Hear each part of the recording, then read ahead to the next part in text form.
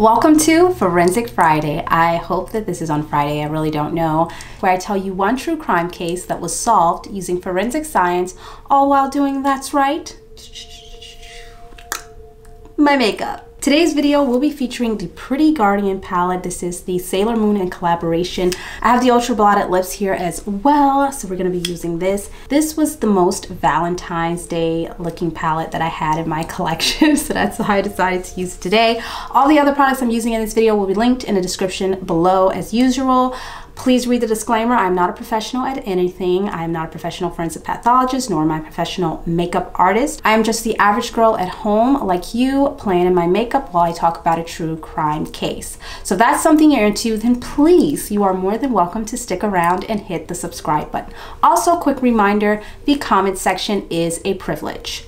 Don't fuck it up. Now let's get into today's case. This all takes place in 2003 in Concord, California, where a young mother named Kathy Lorick lived with her husband and beautiful children. Kathy worked as an executive secretary in a very, very busy office. Her job was very demanding and sometimes hectic. So to release stress throughout the day, Kathy would oftentimes take walks. She would take these walks on a trail near her job. She would also use this time to make some personal phone calls, to call family members and friends. Anything that wasn't a professional business thing, something she couldn't do in the office, she would use this time to do on her walks. It was a beautiful mid-afternoon when Kathy set out on her stroll for the day. Kathy's husband had been out of town on business, so while on her stroll, she decided to call him up and, just to check in to see how he was doing on his business trip, how everything was going, which is something she would often do. She would either call her husband or her children just to make sure everything was going correctly. Unlike my makeup today, seems like we're getting to an awkward start. Kathy's husband is giving her the lowdown on how his trip has gone so far when all of a sudden he hears a loud grunt from Kathy and he hears the phone fumble before it goes silent and is completely just shuts off and goes dead, like it's disconnected. Now, Kathy's husband knew that something was not right. After numerous failed attempts to call Kathy back, her husband became concerned and he called the office where she worked. But her coworker said that they hadn't seen her and she hadn't come back to the office yet. Her husband was super concerned at this point. He asked coworkers to search for Kathy. Coworkers set out looking for Kathy along the trail she always took that was near the office, but they couldn't find her. So they returned to the office and called the police. Something obviously is not right. When police arrived and searched the trail, they found what appeared to be a long trace of blood. It was like a smear along the trail. Officers followed the trail of blood until they came to a ditch off the side of the trail. In that little area in the embankment, in some leaves, they saw what appeared to be a woman's body. There, they discovered Kathy laying in a pool of blood. She had been brutally beaten, but still alive and breathing. She was partially nude, which insinuated that there was some sort of sexual assault that may have taken place. Kathy was so badly beaten that she couldn't even speak. So she was hanging on for dear life and the cops needed to do something quick. So they called paramedics. It was evident that Kathy needed immediate attention. Paramedics arrive and they rush Kathy to the hospital, but she doesn't make it. She ends up dying in the ambulance on the way to the hospital. Crime scene investigators located what they believed to be the murder weapon, a fence post that was approximately 2 feet long. So they believe that this fence post was what the perpetrator used to beat Kathy with. Oh my God. I mean, that's terrible. Just imagine you're taking a walk. You're just taking your daily stroll in the park and then all of a sudden this ish happens. Like, actually don't imagine that. I don't want you guys manifesting shit like that, seriously. I mean, she probably didn't even hear the assailant when he snuck up on her. Always pay attention to your surroundings because, sometimes we are so enveloped. Is that a thing? I don't even know if that's a thing. We're so into our cell phones all the time that we barely see what's going on outside of us. I know we all have these electronic devices and cell phones that really capture our attention, but we have to be really careful with these things because sometimes it can distract us from our reality, our real outside world, and that could cause, you know, weird things to happen. Okay, so just be aware. Be aware of your surroundings and don't have your nose in your phone too much, okay? And that's not just a reminder to you guys, that's also a reminder to myself because I have my nose in my phone all the time too, so I'm not judging. Investigators contacted Kathy's family and told them the news, and of course they were devastated. Her son, he was so upset he didn't even know what to do. He just started screaming at the officers, asking them how could this happen, because he just really didn't understand. I mean, Kathy was a good woman, she was a good mother, she was a good wife, she was an excellent worker and employee, so they couldn't fathom in their brains why something like this would ever happen to a person that is that good of a person. You know, it's like she's just a normal woman. Now, when they spoke with Kathy's husband, he told police that he was on the phone with Kathy when the incident occurred. Now, although he was on the phone with Kathy when the attack occurred, Kathy's cell phone was nowhere at the crime scene. Autopsy was performed on Kathy's body, and the autopsy report revealed the cause of death as blunt force trauma. She had several injuries to her body. The most prominent one was to her head. There was a huge gash there. They also performed a kit on her and it came back positive for assault.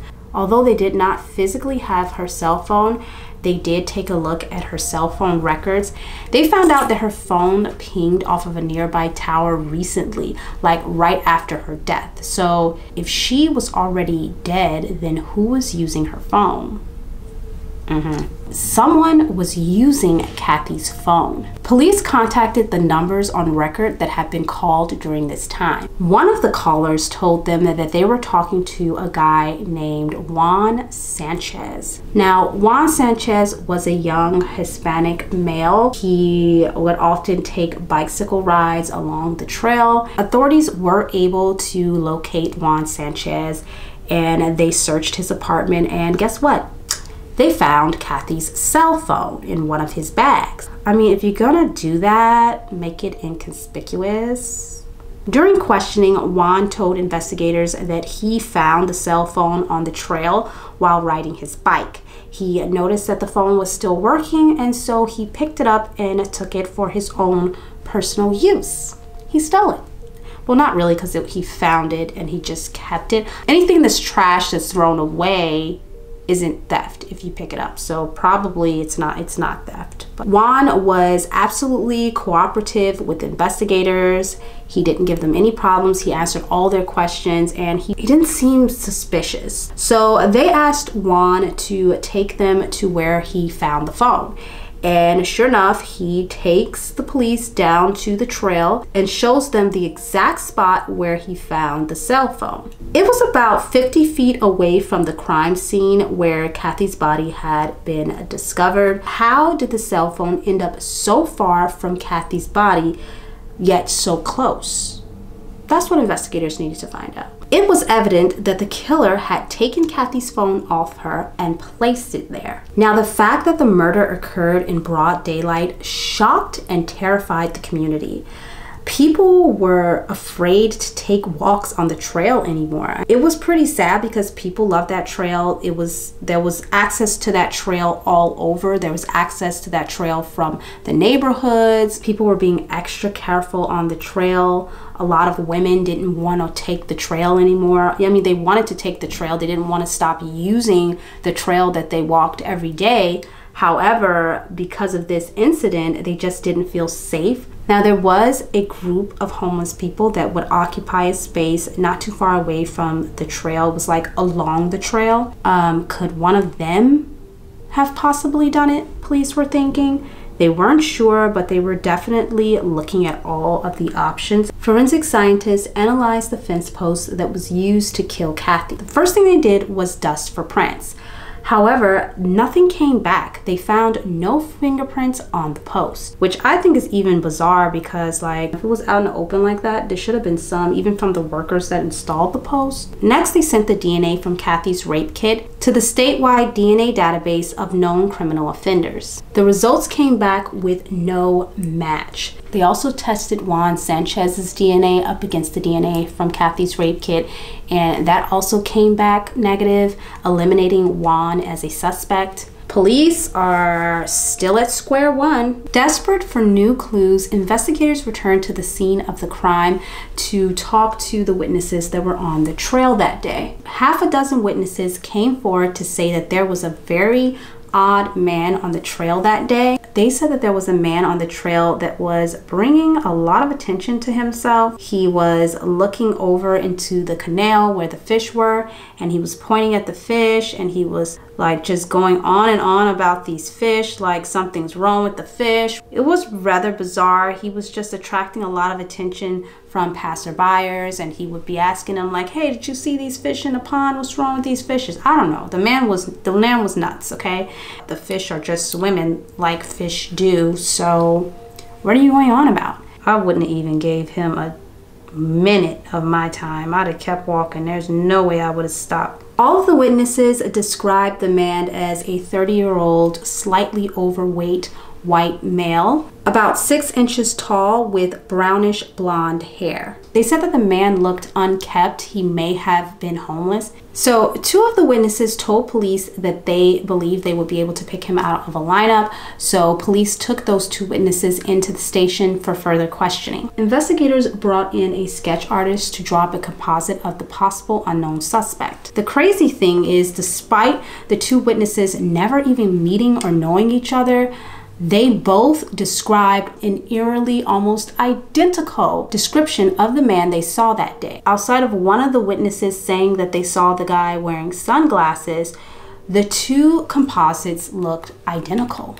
Investigators believe that this was the same person. Now it's time to go into the palette. But anyway, back to the story. Although they had the face of a potential suspect, they didn't know where to find this man. So investigators brought in the K9 unit, which basically are doggy detectives. They're so cute. I love it. There's no cat detectives, except for my detective, Lucy Cat.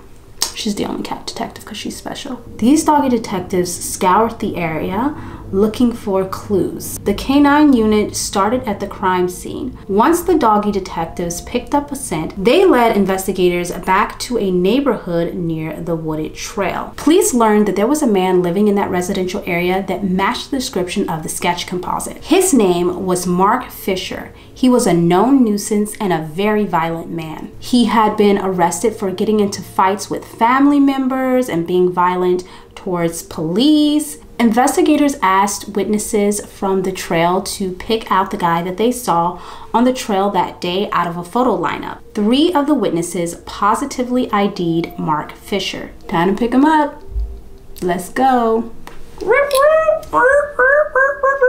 They told investigators that they were 100% sure that it was Mark Fisher they saw on the trail that day. I mean, 100% is a lot. Investigators needed to talk to this Mark Fisher, so they went to the home of the relative that Mark Fisher was staying with at the time. Upon arrival, they were met with the relative, who told investigators that Mark Fisher had actually unalived himself. I mean, well, that's a coinky dink. What are the chances that this guy does that? He had jumped off of the Golden Gate Bridge. Investigators were stunned.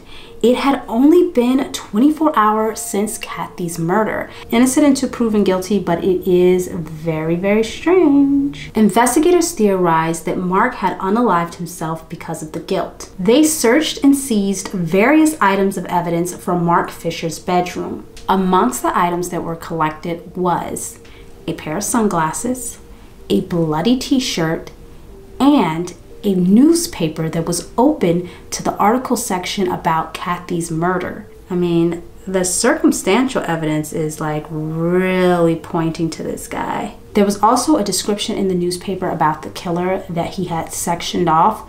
Why would he be looking at that? I mean, I don't know though, because some people are into true crime. Like obviously I'm into true crime, so I would look at that stuff, and maybe you guys would look at it, but I don't know. It's just, it's still bizarre. It's still weird, and it's still something to look at, even if it was just harmless and him just, you know, checking out the story or whatever. Maybe he was nervous as well because he took the trail too, that somebody would get him. All of the circumstantial evidence pointed to Mark Fisher being the killer. Police was certain that this was their guy. But did the scientific evidence match their theory? Forensic scientists extracted Mark's DNA at his autopsy and compared it to the DNA from Kathy's kit. The results came back and it was not a match. He wasn't the killer after all. That's crazy. This put investigators back at square one. If Mark Fisher wasn't the killer, then who was? It was a scary thought that the killer was still out there roaming the streets. Investigators knew they needed to act fast, so they issued a DNA dragnet on all of the homeless men that had criminal backgrounds in that area. I feel like they were just digging at this point. I kind of don't really want anything on the bottom. Is that crazy? What do you guys think? Should I put something on the lower lash line or not? Forensic scientists tested 42 men. They compared all 42 men's DNA to the DNA found at the crime scene. All 42 tests came back, and guess what? They were negative. None of the men matched the DNA found at the crime scene. Oh my God. As you can imagine, investigators were starting to lose hope until 9 days later when a mountain biker came forward and said that he had met a man on the trail that day that fit the description of the sketch composite. Now listen, they already interviewed like dozens of people on that trail who ID'd Mark Fisher, and it wasn't Mark Fisher. Maybe this guy is thinking that it's Mark Fisher too, but he don't know that Mark Fisher is dead. According to him, he was on the bike trail when he decided to stop and have a smoke. While he was having a smoke, a man walked up fitting the description of the sketch composite and asked for a cigarette. He gave the man a cigarette and they chatted for a while. He didn't get the man's name, but the guy talked with him for a good minute. He had one cigarette and the man had 2 cigarettes before they parted ways. The biker also took police to the exact location he was standing with the man when all of this occurred. And guess what? The cigarette buzz that they had tossed on the ground was still there. 9 days later, it was still in the same spot. Investigators were so excited because they're thinking maybe this is our chance to extract some DNA from the cigarette butt, which could possibly lead to a potential suspect. So they're getting excited like, oh my God, the butts are actually still here. Now, although the biker did not get the man's name, he did say that the man talked about working at a telemarketing company that was located in Walnut Creek. Walnut Creek was a small town nearby, and there was only one telemarketing company in that area. So investigators went down and they spoke to the manager of the telemarketing company, and instantly the telemarketing manager knew who they were talking about. And in fact, he said, I believe the man you're looking for is Robert Frazier. So obviously they know what this guy is up to. They've seen his past. They know something. If they would point him out like that, like, wow, they gave him up real quick. They went on to tell police that Brian had actually quit, and it was around the same time that Kathy had been murdered. Robert Frazier was a very troubled man, and a background check revealed that he had a criminal past. He had served time in prison for committing robberies, and while in prison, he also committed very violent assaults on other inmates. Investigators were able to obtain the last known address where Robert was residing. It was actually his ex-girlfriend's place. Go figure. When police arrived, Robert's ex-girlfriend told them that Robert had left, that they broke up, and Robert had just took off, and she had no idea where he had gone. She said that he took everything all except for a toothbrush, and she handed that over to investigators. The toothbrush was sent to the forensics lab for testing. Wow, my lips are so chapped. You guys were sitting here looking at my chapped lips this entire time. You didn't tell me that I needed a chapstick. Girl, When the results came back, forensic scientists found DNA from 3 different people on the toothbrush, including male and female DNA. Forensic scientists tested the cigarette butts and compared it to the DNA found from Kathy's rape kit. Next, they compared the DNA from Robert's toothbrush to the DNA found on the cigarette bud. And guess what? You already know. It matched. They also discovered Robert's DNA on the fence post, which was the murder weapon. This confirmed that Robert Fraser was, in fact, the killer. Now all they needed to do was to find Robert. To find Robert, investigators ran Robert's name through the NCIC database, which if you guys don't know what that is, I do explain it in another video, or if you subscribe to my channel, I might explain it in a forensic facts video. Investigators ran his name through the NCIC database and discovered that he had recently been incarcerated. Now, he had been in Indiana and gotten pulled over for a traffic violation. When they ran his ID, they found out that he was actually on parole and his probation officer was looking for him. So that is how they found him. They arrested him on site. Investigators flew from California to Indiana to speak with Robert. Robert was very cooperative, and during the interrogation, he was relaxed, he was talking, he was laughing, he was joking. He just seemed very relaxed and not suspicious at all. Now, when police asked him if he knew Kathy, he said that he didn't know who she was, he's never met her before, but that he had heard about her and her case. And when police heard this, they were like, interesting. Investigators questioned how he had known about Kathy's case, and he told them that he saw it on TV and in the newspaper, and you know, he was aware of it because he was living in the area at the time. They asked him if he knew what Kathy looked like. So he starts to describe Kathy, and as he is describing her, he ends up leaking information that only the killer would know. Without even knowing, he describes her as a woman with brownish blonde hair and freckles. Now, this was especially interesting because in the photo that was released of Kathy, she didn't have freckles on her face because she was wearing foundation and her face makeup covered her freckles. So no one would have ever known that she had these freckles. However, she did have freckles all over her body. This information hadn't been released to the media. In addition to all of the scientific evidence, circumstantial evidence, now Robert had admitted to something that only the killer would know, proving that he was, without a shadow of a doubt, the killer. Thanks to forensic science and some good police work, Robert Fraser was convicted of first-degree murder and sentenced to death. What did you guys think about this case and my makeup look? Please let me know in the comments down below. I don't know what that was. If you like videos like these, you can check out my other episodes. I'll leave a link on the screen right here. Like, comment, subscribe, and share. Please share because it really helps me out. And I'll see you guys next week with another true crime story time. Bye.